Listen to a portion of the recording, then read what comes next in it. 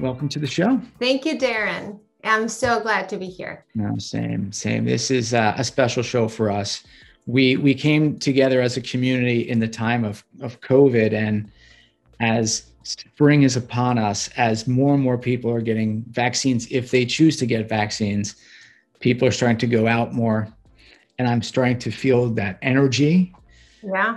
And it's nice to have a conversation with someone who I know I can maybe meet one day. Usually the earlier sessions were like, we'll meet one day. Now I'm like, we're getting there. So welcome to the show. Where are you sitting and how did you make it through last year? That's how we always like to start, because this shows so much about that empathy and just that. How did you get yourself out of bed every day? So then we'll get into some data conversations, but where are you sitting and how did you make it through last year? Okay, so I'm in Chicago. I know you're in Florida. You're in Yes. Florida. Yeah, you're warm. I'm still not warm. It's still cold here. It's a little nutty. Yeah. My trees don't get the memo. They're all budding up, but I am actually cold. So just really quickly, I would like to say that I am hearing disabled. So if I ask you to repeat, I am very good at reading lips. I was not born hearing disabled. It just happened one day. They're neurosensorial hearing disabilities. So just as a little bit of an FYI. But that also helps me answer the COVID question, because one day out of the blue, I just had all this hearing disabilities 7 years ago, and I couldn't hear the voices of my children anymore. So for example, meeting you, I get so many cues of your body language, of your face, the kindness of your smile. And I make a composite of what I think your voice sounds like. There's so much identity in a voice, right? But I think that overcoming shock, traumatic, earthquake type seismic moves previously in life, in your biography, also helps you find that drive to overcome new seismic movements, even though things may not be easy. Because of business, I do have an exposure to Asia Pacific. So I was pretty early on this COVID thing. I was sending my husband out in the L with a mask in February, way before it started. But even though we were very careful, and I'm a high-risk patient, I have really a lot of lung conditions because of asthma. So we had already talked to my doctors, and we were very well set up here at home to overcome COVID, because at the time the doctors were like, we don't want you in a ventilator. You will not make it. But we also got COVID. We got COVID really early on. And I became a long hauler. I'm the only person in my family who is a long hauler. I have 2 teenagers, and husband and myself. And let me tell you, it was because I knew what was coming so early on. In a way, I was cognitively scaffolded to what was going to happen.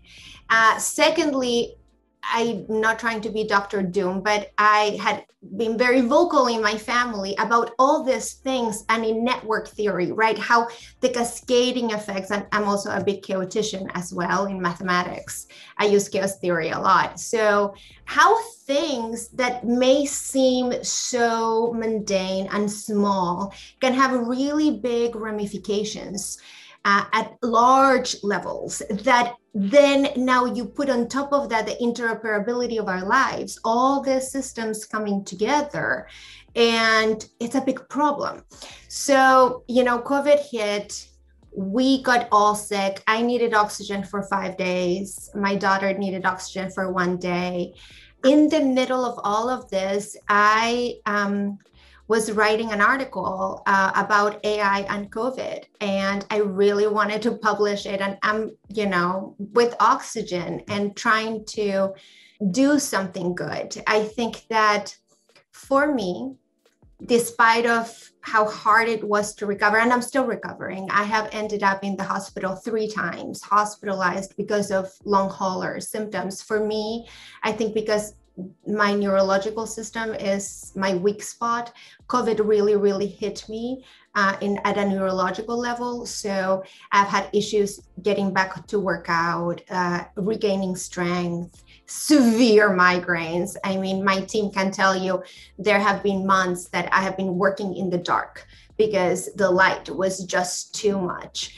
Also, I have gotten a lot of neurological corruption in the signals from my gastric system. So I have gone to the ER. They thought it was peritonitis. It wasn't. It has been quite challenging, and I have been living with this level of pain. Unfortunately, there's nothing that can be done. I was going to be put in an immunosuppressant therapy to try to maybe disrupt the signals that the body is saying, oops, it must be COVID again, but it's not, right? But, because of everything that is happening with the new variants and all of that, I decided to maybe put a hold on that. I was going to say, thank you for sharing that story. There's a lot there that you went through. The audience that's going to watch this on YouTube, you would never notice it. She is calm and cool. Calm and cool. You would never feel chaos or pain. It's inspiring because your body language is someone whose shoulders are back and not complaining about the awful year that you had with that. So thank you for sharing that. So now as a data person that went through this, where are you? This is a riff. So where are you with the China technology of everything is on the cell phone? We're going to do contact tracing on the phone. We're going to tell you where you were, where you weren't. So where are you with privacy? I don't know, is that the right word? Privacy or cell phone to cell phone in the US with being able to contact trace? Because we have the tech to know where you were, who was there, who was close to you. Where are you just looking back on it with that data privacy on cell phones? That's a really good question, Darren. And also it connects to how, I got through last year in a way. So I have been in this office. I've been working, from my home for years. I was never disrupted. As you know, we have several corporations in data science and in the cloud. But the big thing, I think, for me, when I went on to found Data Innovation Labs, and is creating a new environment for data scientists to really work in interoperability and in applied data science within specific domain knowledges. And there's a couple things as a data scientist that we don't have in the industry. There is a lot of discontent it's great, you get this great data science job, but then your creativity starts going away. You are given a big problem, you solve it, but then you get stuck in it. You are just another cog in the wheel. And we are by definition, because it's an intersection science. So by definition, data science must always keep in mind that you need to do other research. You need to think about other problems to keep on being productive in the ones that you're currently solving. In DIL, we have that, but it was a mission. It was a mission that I wanted to change that. Another thing is that I graduated from Harvard in data science and in computer science. I specialized in data science. And it was awful to see friends that couldn't get a job because the interview is a software engineering interview that has been sprinkled some data science. And there's still a lot in the industry to change to how do you properly vet a data scientist? Do you need to do extra training? Do you know what data science is as a corporation? The other thing that, and this is going to touch straight into that point, the other thing that I really wanted to make sure that I built an industry standard in DIL, and we're so successful. We're so lucky to have such an amazing data science team. It is ethics. Ethics is long forgotten. It's not just about taking a class in ethics or intersecting, maybe I should ask this question. I always say there's a reason why math comes out of philosophy. You should really think where you should put that plus sign.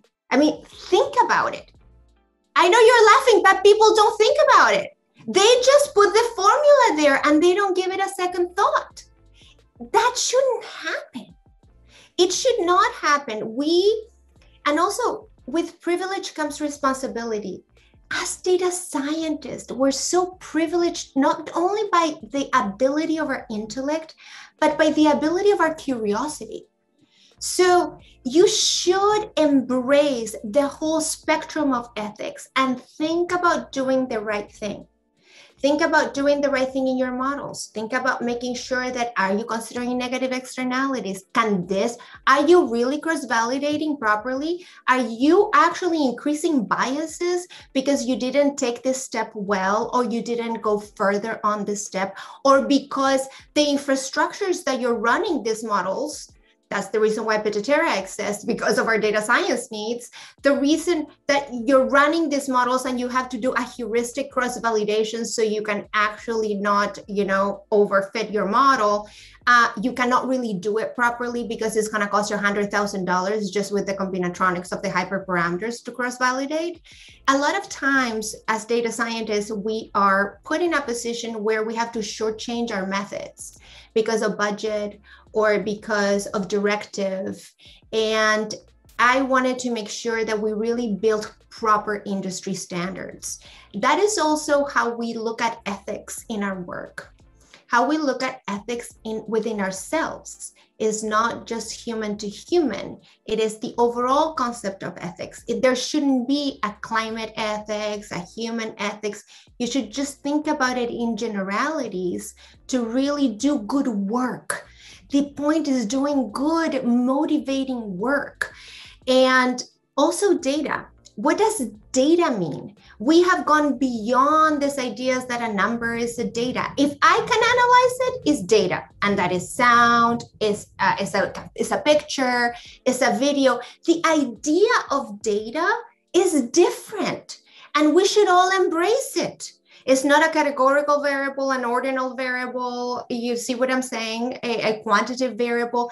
Data's definition now are given by the powers of our technologies. If we can analyze it, believe it or not, is data. Furthermore, data is a digital asset. I'm really working with certain governments that I will not mention, but I am working with certain governments to take the position that are more avant-garde into, digital economies, to take the position that data actually is a digital asset. It holds value. It has tons of value. You transact it. You transact it for something, right? I mean, we give up certain privacy of our data if we want certain app for free, for example.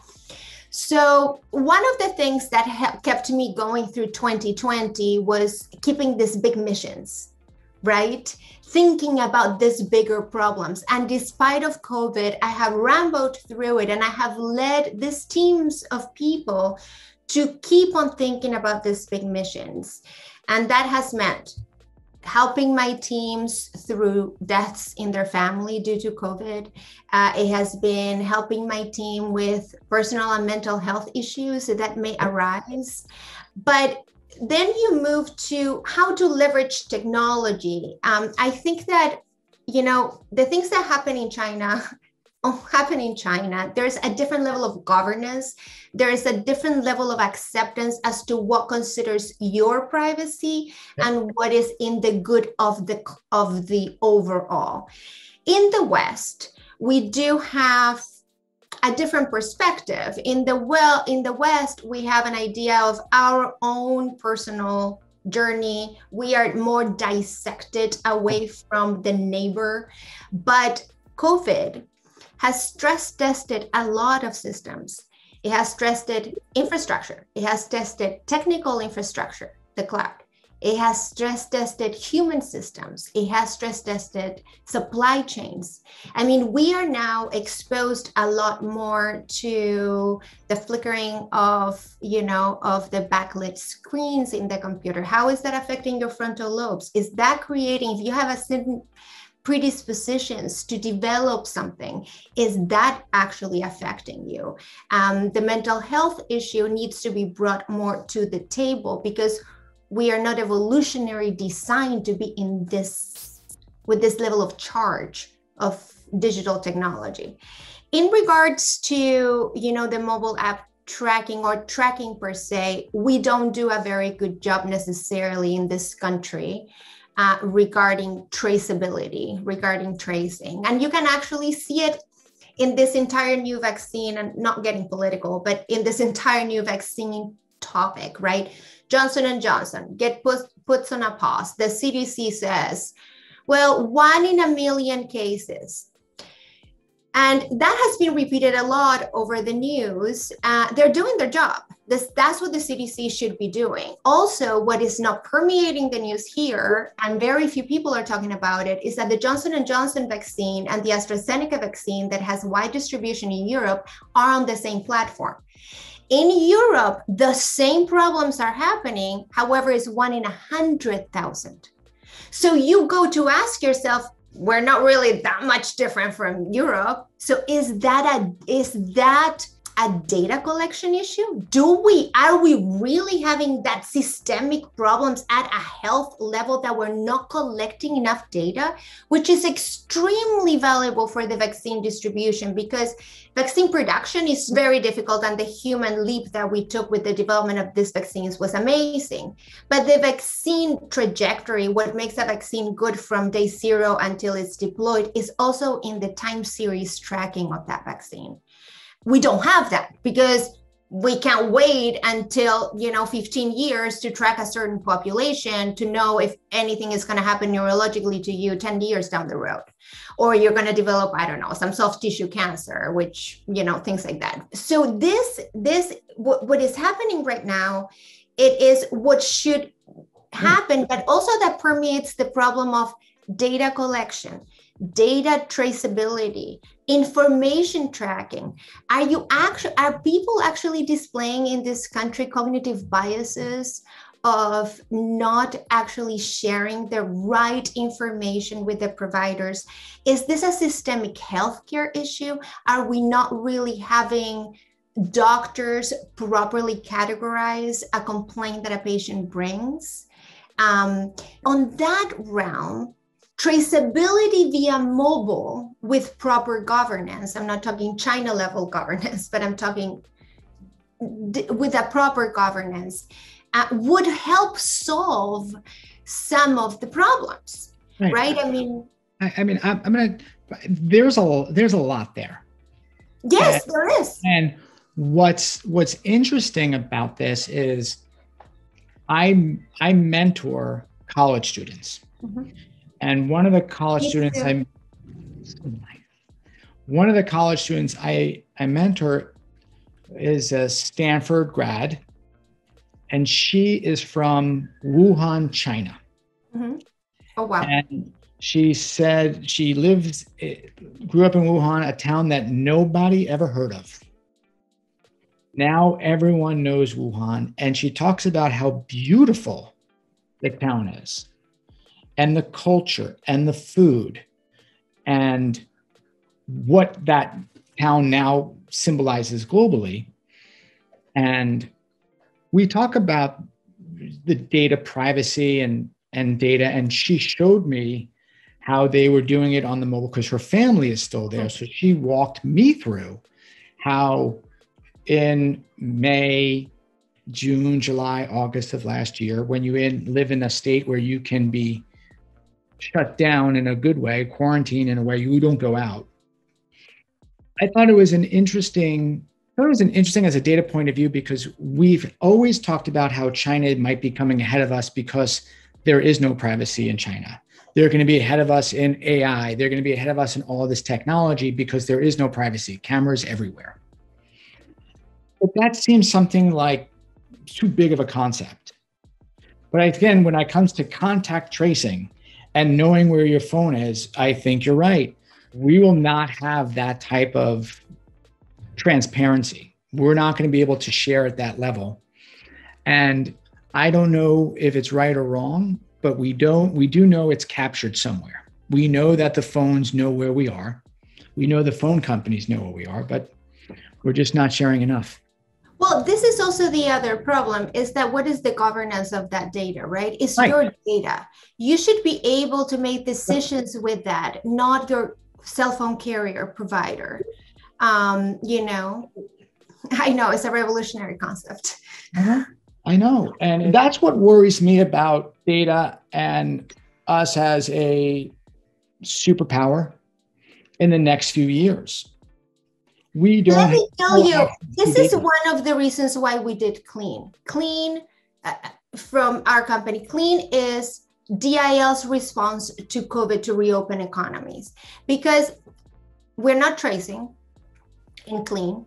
We are, is spelled is like cute, you know how we all are, like with our cute cats and things like that. So it's KLE, the long EN, so the phonetic Clean spelling. And I was able to trademark it. Yeah. So, but that was one of the reasons why we did Clean, because there were a couple of information asymmetries. Information asymmetries are not even in the times of COVID. Consumers have a very different information asymmetry than the business do. Regulations are constantly changing. Things are coming from the CDC, then you get slap a level of governance in your city or in a specific area. Then as consumers, your information is pretty much given by the news. And right, I mean, let's be honest, and you don't really know. There's also the information asymmetry of all the guidelines that businesses have to try to do, because in the United States, for example, in the case of British Columbia, Canada, and here, the CDC guidelines of British Columbia are much more imperative. As a business, you must do this, you must do that. Here in the US, the CDC guidelines are more encouraging. They're a little bit more vague, but they're like, it is beneficial if you do this. We would suggest you do the following. But there's a lot of things that happen in a business that businesses are doing, and they're destining a lot of resources to do that you don't see as a consumer. You are not exposed to it because it's happening after you left the store or after you left the restaurant. So there were a couple of disinformation asymmetries in this new environment of COVID that needed to happen and get solved for all of us to get back out and economies to reopen. And that is part, it touches upon what you're saying about the philosophy of governance and data, in which in the West, we are not designed to endogenously think about the aggregate. However, with COVID, in the world of COVID, you must think about your neighbor. You must. So that empathy needs to go beyond and take responsibility of your actions towards your neighbor. So that's one point. But there is no platform that allows you to do that. And I'm not going to mention names, but in reviews of restaurants, those platforms, it's the consumer's position on a restaurant, but it's not the restaurant input on what the consumers are saying. There's very little governance of the feedback and the impact that gives me as a business just by being listed in these rating sites. So really, we needed a lot of changes, and that is why we created Clean. We created Clean so we would aggregate all these guidelines. We actually have worked in RegTech in DIL as well. So we took that work, we parsed it as part, it's super complicated logic, by the way, because there's a lot of million different things. So we took all these guidelines everywhere and gave them parsed properly for the area where you're at. Secondly, it actually tells the consumers when you're cleaning, when was the last time you cleaned. It becomes a communication and a trust tool among communities. So you as a consumer, you have your cleanup and you can see your favorite places and you can actually say, oh, okay, I need a mask. Oh, okay, they changed the hours of operation. I should go at this time. We needed something that was AI for good. And what does that mean? It means doing the right thing at the right time. And at DIL, we tried to do something else as well. Originally, I was actually trying to get data from China to kind of replicate a similar technology on diagnostics of AI. Mind you, I was COVID at the time, but I was still working through it. And, because there's a lot of CT scan diagnostics that you can do with COVID with vision computing, for us wouldn't have been a problem. And we were trying to reach out to, the state of New York to do that. And because of, we couldn't get actually the data out of China because China closed all the research data outlets. We could have, as DIL, we could have gone and said, we tried. We tried to do the right thing, but we didn't. And that's why we created Clean. So no, I love it. And because the reason is there's a few people in our community that are in hospitals and healthcare. And there are going to be a few people on LinkedIn I'm going to start connecting you with, because I think there are some intros and things that we can help you and Clean, because I think what you're doing is meaningful. And we have a strong community that's built on empathy. And there are some people I'd like you to meet, because I think you are impressive, and what a story, but also what you're working on matters. So if that's okay with you, I want to have you back on the data standard. Oh, and make some intros. Yeah, absolutely. I think that we can talk about specific. Yes, there's a lot to unpack in some of these portions that I said, but I would love to be on your show again. Additionally, we at DIL, to promote creativity among our data scientists, we have a research department.